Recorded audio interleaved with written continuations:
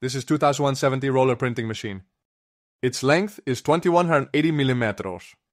Its height is 1450 metro. Its width is 2400 millimeter.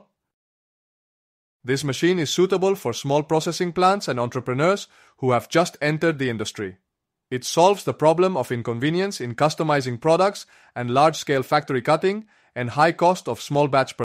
This machine is equipped with a control panel, integrated collector ring, air shaft rewinding and felt adjustment, rear delivery shaft, pneumatic pressurizing device, electric winding speed regulation. All-steel cloth-laying shaft can bear 500 caddies of cloth. We are the original manufacturer of roller printing machines. We have been focusing on the production of roller printing equipment for 18 years. We are a well-known roller printing equipment manufacturer at home and abroad, and have exported to 83 countries around the world. Next, I will show you the operation steps and printing effects.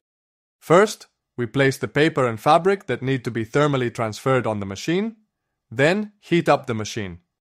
Turn on the pneumatic booster before printing. Then adjust the tightness of the conveyor belt. Then press the fabric on top of the sublimation paper and push it into the machine for heat transfer.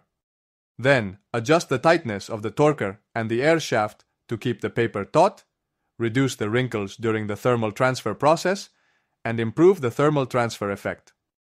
Turn on the speed-regulating motor of the paper collection shaft and prepare to put the waste paper into the air expansion shaft. The roller heat transfer machine meets the needs of large-scale printing with efficient production capacity and responds quickly to market changes.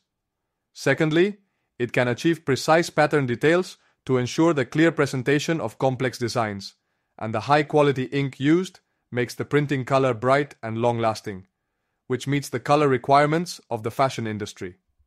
This printing method is highly adaptable and can be printed on a variety of fabrics,